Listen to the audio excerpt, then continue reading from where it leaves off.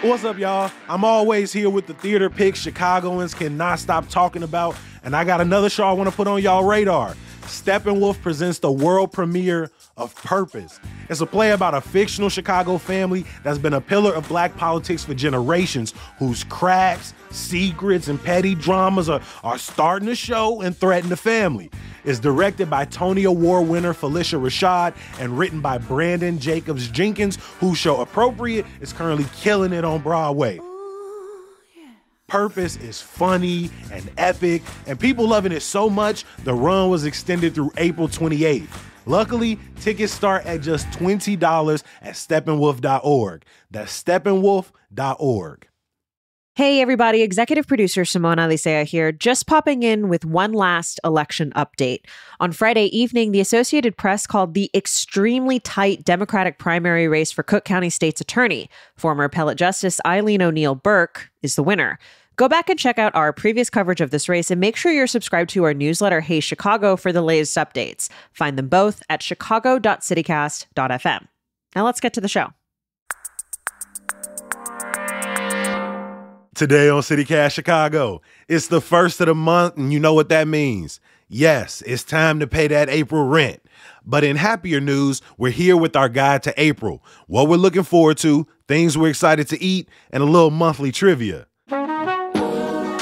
It's Monday, April 1st. I'm Jacoby Cochran, and this is what Chicago's talking about.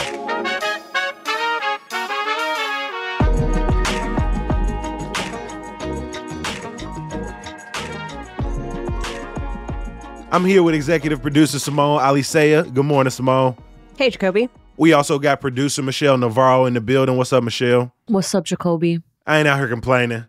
If you're new to CityCast Chicago, every day of the week, we talking about the latest news, telling the coolest stories, but also finding the best ways to explore this great city of ours. And if you've been enjoying these monthly guides, we've been doing them for the past few months, or if you enjoy any of the news that we bring you every day, we hope that you'll consider becoming a member of CityCast Chicago. Yeah, this is really important, Jacoby. It's the thing that kind of helps us keep going, right? Is when we have listeners who become members. And what I love about it too is you get some really cool perks. I think ad-free listening is a really good one. It's why I am a member of some of my favorite podcasts. And for a little more, you can get a shout out in the newsletter. And so you get to say when you become a member that, you help support your favorite podcast and newsletter, which I think is great. Support us. We really appreciate it. Sign up now at membership.citycast.fm/Chicago. Go and do it now. All right, y'all. We're getting our week and month started on the same day, which, I don't know, it's a little interesting because you want to have them Monday sort of, but also it's the first day of the month. So, you got things to look forward to. And I want to know what y'all looking forward to this April. Michelle, what's on your list? So something that I'm really looking forward to is the Chicago Latino Film Festival. It's presented by the International Latino Cultural Center of Chicago. It's running from April 11th to the 22nd, and it's showcasing films and shorts from 22 countries. There's regular screenings at the Landmark Center in Lakeview East, and general admission starts at $15, but there's different rates depending on the show you want to check out. One that I'm looking forward to is actually the opening night gala on April 11th. They will be playing The Wing Walker, which is a film by Mexican director Alonso Alvarez Barreda at the Davis Theater. Alonso Alvarez Barreda also directed episodes from FX Snowfall, American Horror Stories, and The Chi. So I'm excited to support and definitely check it out. No, I love that. Once you put me on this, I had to go look at their full lineup of movies, and one that jumped out to me was called Long Time No Sleep. It's supposed to be like a little bit of a romance, a little bit of a comedy of this guy who basically gets this anonymous, mysterious briefcase, and there are tons of people chasing after him. It's making its North American premiere. It premiered in Argentina about 2 years ago, but people can see it Tuesday, April 16th, as well as Thursday, April 18th. So yeah, Long Time No Sleep. It looks like a good one. Another thing that I'm really excited about April is that it is 420. Hey, it's 422 times a day, every day, but I feel you. But it's the big 420, Jacoby. It's the overarching 420. That's very true. That's very true. 420 falls on a Saturday this year. I was looking at the weather too, because it's Saturday and I'm planning in advance. Of course, I should not trust any weather that is 20 days out from now. But I'm going to stay optimistic. It looks like it's going to be 50. It's going to be sunny. So I will definitely be celebrating outside. Maybe my first bike ride of the year.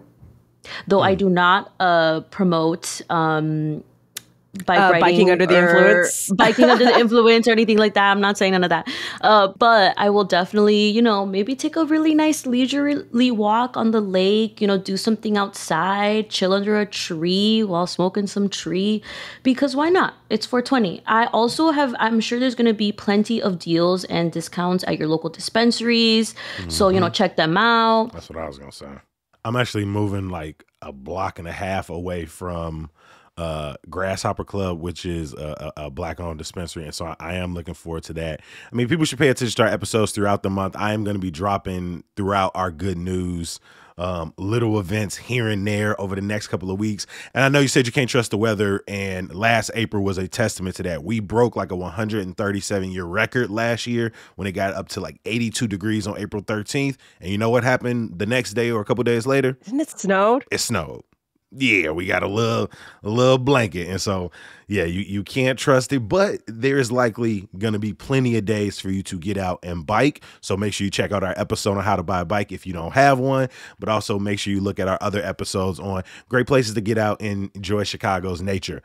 Simone, we are at the top of the month, means we got 4 weekends ahead of us with plenty of things to put on the calendar. What you looking forward to this month? So first up, I think coming up very, very soon, is we have a solar eclipse that is happening, guys. Like, it's a really, really big solar eclipse. I don't know if you guys got out or if you remembered the one that happened in 2017. No, you didn't see it? I did. I saw it. The minute you said 2017, I already was nodding no. I was just like, bro, that was so far ago, but I definitely was. I don't know. I didn't have a solar eclipse enthusiast in my life at that point, like I do now, and so I wasn't paying attention.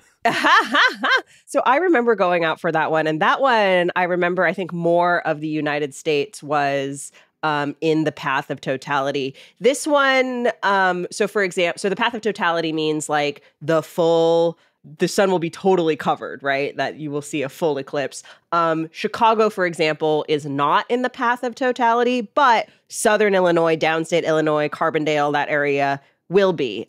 Still up here, we're going to see a partial eclipse, and there's lots of programming going on around it. Like, obviously, you can go down to the Adler and check out. They've got lots of stuff, and they have like the viewing glasses that you need to see it because it can hurt your eyes. But also, you can acquire those, make your own, literally step outside anywhere. You gonna make your own glasses? I will probably pick some up from the Adler. I don't know. I haven't decided yet. I haven't figured it out. Okay.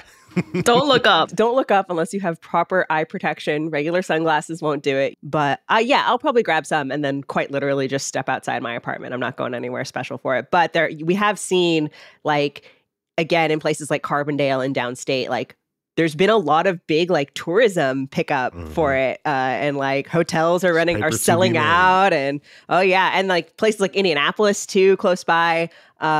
So yeah, if you were planning a trip and you haven't booked that yet, maybe consider your camping options. I don't know what to tell you. Like, at this point, it's a little late, but hopefully you'll be able, if you're trying to see the total eclipse, hopefully you'll find a spot. So people don't get caught off guard. What day should they be not looking up? Not looking up. How long? Yeah, that's a great question, Jacoby. That is on April 8th, so a week from today.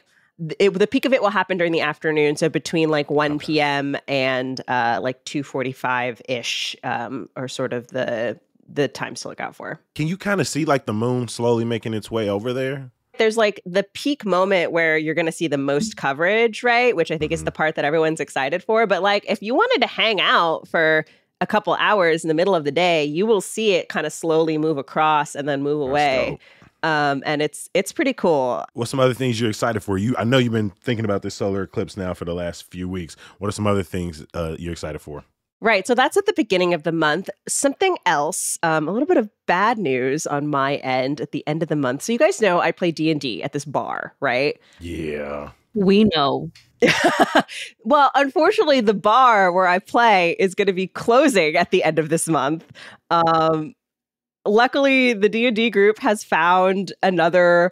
We're looking for other locations. We're still going. You know, we're all chatting with each other. It's fine, but it's just a real shame because you have this it was like a nerd VR bar. There's a lot of like trading card games and like I said, D&D, and so it is.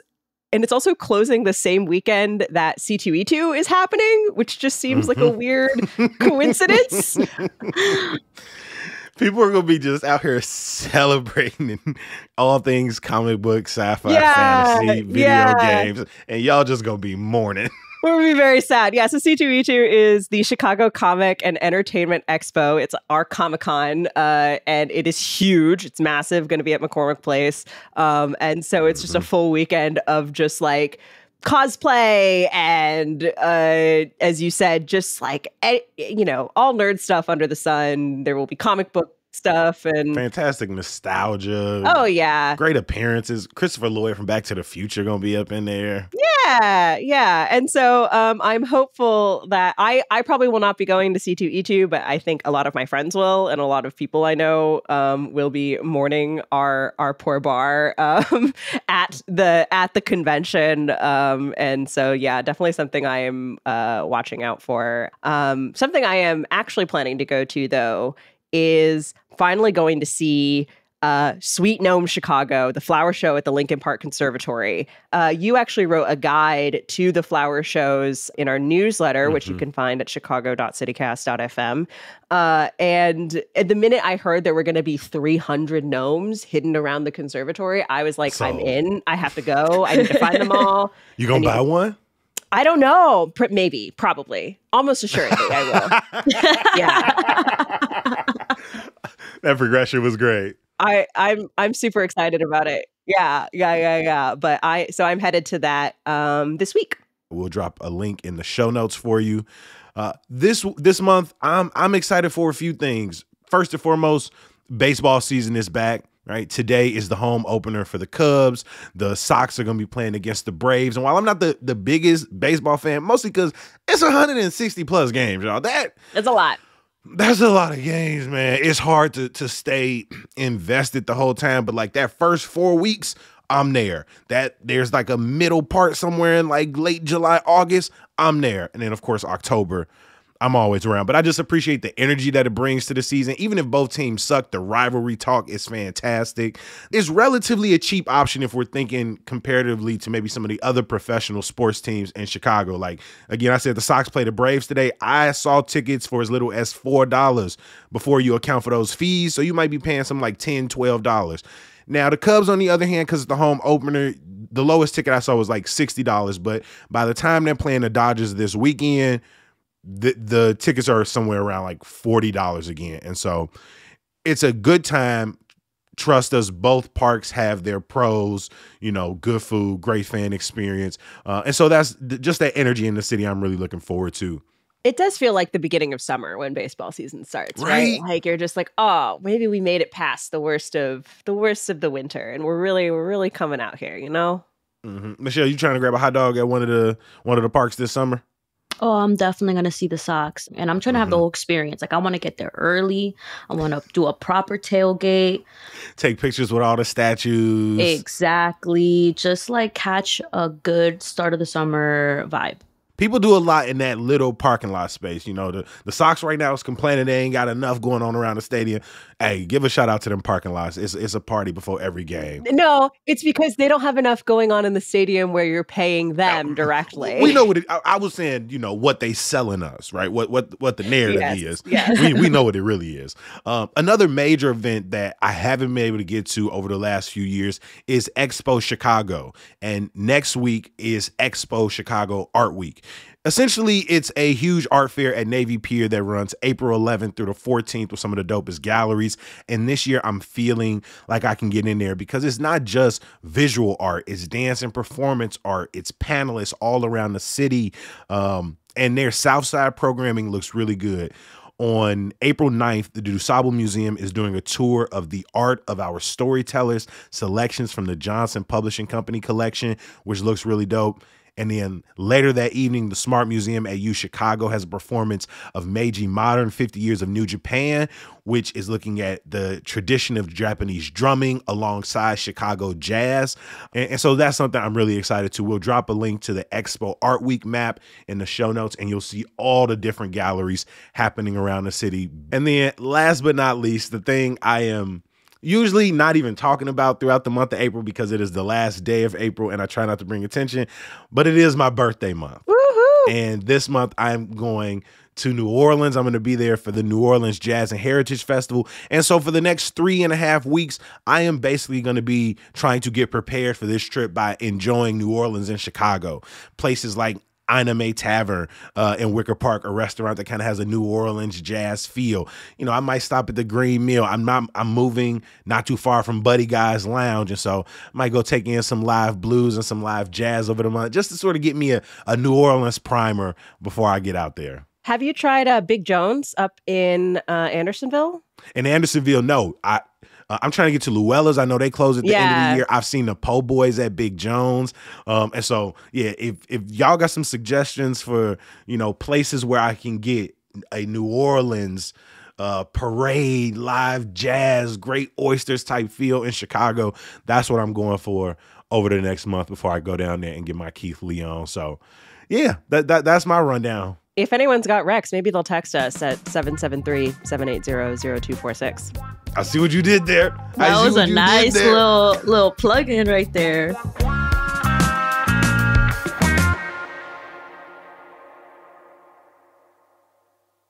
This episode is brought to you by ShipStation. If you run an e-commerce business, you know how much work it takes to produce something great while dealing with complicated shipping issues.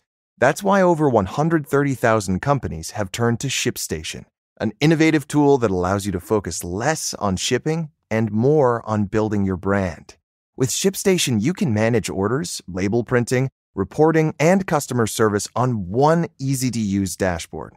You'll reduce warehouse costs with reliable enterprise solutions and save thousands on shipping costs with discounts up to 89% off. Plus, you can effortlessly import orders from everywhere you sell online. So, turn your shipping challenges into opportunities for growth. Go to ShipStation.com and use code POD to sign up for your free 60-day trial. That's ShipStation.com, code POD. Obviously, the month of April is so much more than just these great events that we went through, and the best place for you to stay tapped into all of the great events happening around the city of Chicago is by subscribing to our daily newsletter, Hey Chicago. Our newsletter editor, Sydney Madden, is the absolute best and is working every day to drop a dose of Chicago in your inbox. If there are any events you should be looking forward to or news you should be watching, Hey Chicago has got you covered. The place to find it is at chicago.citycast.fm. You can subscribe. Then it comes to your inbox every morning. It's great. So I think our listeners know by now that we love exploring Chicago's food and drink scene. So Simone, tell me, what is your personal wish list this month? So number one thing that's going to happen this week even is, so you guys went a couple weeks ago to try a sweet steak sandwich. People can go back and listen to that episode. It was really lovely. You ate it. Home of the hoagie. Yeah, at Home of the Hoagie. You went to Jacoby's mom's place and had a great time and made everybody's mouths water. And a friend of mine listened to that episode and he was like, oh, I gotta go. And he's like, Simone, you have a car. I think we should go. I think we should go down. And so we have made a plan. And this week we are planning to go down to Home of the Hoagie. We're going to wait the wait that needs to be waited. And we are going to eat a sweet steak. I'm going to get my first sweet steak. I was not there with you guys when you guys went to tape. I know you wanted it. I was really upset about it. We've been talking about it for years. So I'm going. I'm finally going. We have a plan. My car is full of gas. We're going. Call it in. When you walk in, go directly to the middle line. Let them know who you is. They'll say what it do, what it did. Hey, baby, how you doing, sweetheart? You go stand off to the side. They'll call you up for you to pay. You know, then strap in for 45 minutes, make some new friends, listen to people complain, and then just enjoy a meal on the bun, G. Then enjoy a meal on the bun. It's going to be so good. Remember to take cash. Ooh, yes. And antacid. Well, speaking of antacid, the other thing that is happening that I'm trying to decide if I'm going to celebrate this week is, did you guys know that April 5th is National Deep Dish Pizza Day? What? Deep dish? I'm surprised Deep Dish has a specific day, but I'm proud about that. Good for Deep Dish. I know. Look at you, Deep Dish. Look at you, Deep know. Dish. I did know. Before we do these guides, I like to go look up the most random observances and holidays of that month. And National Deep Dish Day just jumps out to you right at the top. And if you ain't from Chicago, you look at that and like, what is that? But if you're from here, right? Like Michelle said, good for you, Deep Dish. I love Good that for us. I love that for us. We have talked about Deep Dish on the show. We did sort of a true Chicagoans guide to Deep Dish. And I wouldn't mind like popping over to Pequod's for a little deep dish on national. Again, this is a national day, guys. This isn't just in Chicago. This Yelp's #1 pizza.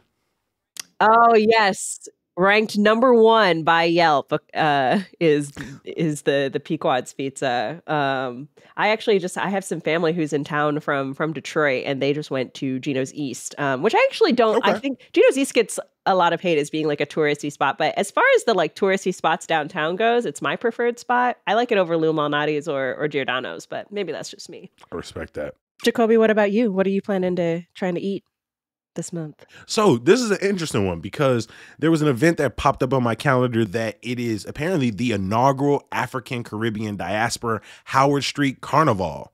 And so they're going to have food vendors out there serving up, jerk chicken, goat curry, some jollof. So I'm really excited to see Carnival and Rogers Park kind of come together and what that could look like, what that food could look like. I hope there's a good turnout. But no, I was just very taken. I was kind of shocked, caught off guard, but also like, that sounds very fun. I don't think I'm going to get to go to a carnival in the Caribbean anytime soon. And so going up to Rogers Park to see what it's hitting for would be great. Obviously, later in this summer, the South Side has their African and Caribbean event, but I kind of want to see what Rogers Park looks like. I mean, Rogers Park is very diverse, Jacoby. I know that. It's not about diversity. It's more about just like that isn't the first place I think of. Mostly because I've been going to Washington Parks, my entire life. So I was just like, Rogers Park putting on a carnival.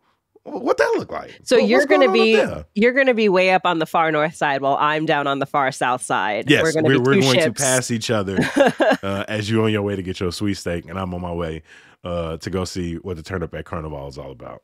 Michelle, what about you? What are you looking forward to this month? Sticky Kiss Cinnamon Rolls, which is a walk-up bakery in Westtown, just opened, and I love cinnamon rolls. They're also specializing in banana pudding, which I am a huge fan of, so I definitely want to check it out. Me too. So that's a place that I will for sure be going and trying. And then another spot is the restaurant Bracero. It opened back in February from the team at El Che. It's a Latin American spot in Westtown as well. The Infatuation described it as great for upbeat get-togethers of all sizes, and that one of the reasons because they have a lot of like shareable dishes, which I think is cool. I'm always looking for places that like can do kind of sharing menus. I really love sharing with people. I hate whenever I go on a dinner and I get something and then like my friend got something better and I was like, damn, I should have got that. Give me that. Okay, but is it better or worse than when you go to a restaurant with a friend and they get the same thing as you? So then I went to Bavare last week on a suggestion from our friends at The Infatuation, and me and Taylor both got the lamb chops, G. It was fantastic. Because I had the first bite and I didn't want to share mine, so I'm glad that she got the exact same thing. And so it really depends, G. I do like some good toppers, some good shareables, but sometimes it depends. Ain't gonna be none of that. Give me that. Give me that. No, definitely. But I think to me the best scenario is when you have someone who like, you guys are going to share. So you're like, okay, if my meal isn't that good, I know they're going to be nice enough and give me some of theirs and we can share. Oh, but one of the main reasons that caught to my attention is because they have a caipirinha, which caipirinha is cachaça, a sugar blend, and muddled limes. It's one of my favorite cocktails, and I've never really had a good one here. I studied abroad in Brazil, and that was my first time having it, and so I've been longing for one. I haven't made it back to Brazil since, but a good caipirinha, I just think it's also just kind of like getting me ready for the summer. And so that's somewhere that I will for sure check out. No, those were two of the best suggestions that came out of that new restaurants you should be watching out for list from our friends over at The Infatuation. You mentioned that banana pudding. Obviously, there are a ton of places that are known for their banana pudding in Chicago, like Magnolia's, for example. But on that list, there was also Dawn's, which just opened up in Hyde Park, not too far from me. And apparently, they banana pudding is supposed to be really good. So I'm interested. We will drop a link in the show notes to that list as well. And please go back and listen to all of our episodes with our friends, John and Adrian from The Infatuation. We love food just as much as they do. Every month, we like to do a little bit of trivia in our monthly guides, just to, in addition to great events, we get to have a little fun and learn something. And because it's April Fool's Day, Jacoby, you had the idea of doing 2 truths and a lie, which I think is really fun. So just as a reminder to anyone who doesn't remember the rules, 2 truths and a lie. What's going to happen is I'm going to say 3 statements, and you're going to tell me which one is the lie. 2 of the statements will be true. 1 of the statements will be a lie. I'm going to have you buzz in. Wait till I read all 3 statements before you answer. Sound good? Yep. Okay. So question number 1, it's spring. That means it's construction season. So I thought it would be fun to do one about Chicago streets. So here are 3 statements about Chicago streets. I never know where you're going to pull from. I love that we just go general and let you figure it out. Because I promise to God, I thought through like 12 scenarios. And you just said, it's spring, construction, streets. Like, thanks for showing me your work. Thanks for showing your work so I know how your brain get down, G. When I started here, I feel like I would kind of just go look at like month trip, like just like history, like read a quick little history thing. I don't even prepare anymore because I'm just like, there's no point. I don't even prepare, G. I couldn't even think about how to prepare. There's no point. I come in raw, just raw, ready for whatever Simone's gonna throw at me. I'm just ready to learn. All right. So here are three statements. 3 statements about Chicago streets. You guys should know this. You get around the city. Clark Street runs from north to south. Pulaski Road runs from north to south. Milwaukee Avenue runs diagonally from northwest to southeast. I got it. Okay, Michelle, what is it? The Clark Street one. It doesn't run north to south. Runs diagonally.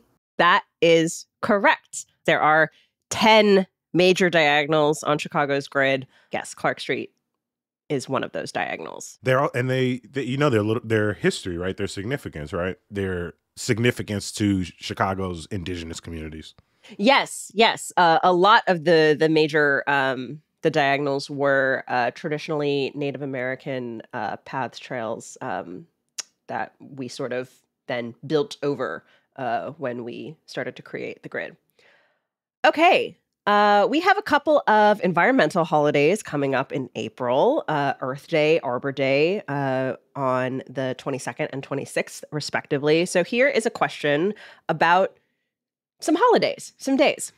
Earth Day was founded in Wisconsin. Arbor Day was founded in Illinois. May Day was inspired by events in Chicago. Buzz. Jacoby. I'm going to go the Arbor Day one isn't true. Wisconsin feel like an Earth Day place for some reason. And I know May Day got something to do with us. That is correct. Arbor Day was founded in Nebraska by J. Sterling Morton in the 1800s, though it took a while to spread to the rest of the country. Is that the same Morton Arboretum guy? So Morton was a newspaper editor and the father of Joy Morton, who founded the Morton Salt Company in Chicago and the Morton Arboretum in Lisle. Ah, look at that. Word association. There you go. All right. Question number 3, and I'm going to word this. This one is worded slightly differently. You mentioned baseball season, Jacoby, so we've got a baseball question. Before the formation of the National and American Leagues and, of course, the MLB, Chicago had a variety of professional, semi-professional, minor, amateur teams. Which of these was not one of Chicago's teams of the early 20th century? The Chicago Federals, the Chicago Keeleys, the Chicago Whales. Buzz. What's that? The Chicago Keeleys? I don't even know what that means. Keeley, is that like Shorty from Ted Lasso? No, that's incorrect. Michelle? I'm gonna go. I'm gonna go none. You think it's a trick question? I think it's a trick question. You're right. I feel like, you know why I guessed that? Why? I did Chicago History Fair when I was a sophomore, 2014. There was a kid next to me who was doing a project on baseball. And for some reason, I remember multiple names. And I don't know, I just thought it was April Fool's, so I thought you were gonna like catch us in some way. You're right. This is my April Fool's joke on you. I'm glad you knew how shisty she really was, Michelle, and you prepared for that shystiness. This is the first ever trick question. The Federals, the Keeleys, and the Whales were all the same team, all refer to the same team that played in the Federal League, which started out as a minor league and then tried to become a third major league between 1913 to 1915. They didn't have an official name. So for a while they were just the Chi Feds, and then they were the Keeleys after the manager, and then took on the Whales as their moniker. So Michelle with 2 out of 3 correct, even with laggy internet. Boom, boom, boom, boom. I would have gotten that second one if my internet didn't lag. So You have, for the first time, I think. First time. This is the first time Jacoby has lost in a trivia competition on CityCast Chicago. Jacoby, how are you feeling? You gotta expect it's coming. You know, with every great win comes probably about 4-5 losses. So you take it on the chin. So Jacoby, I actually have a confession to make that you've been double tricked on today's trivia. What's the second trick for? The second trick is I gave Michelle all the answers ahead of time. And you still got one of them, so there you go. You still got one of them. You still beat me. That changes the whole game. Y'all ain't shit, boy.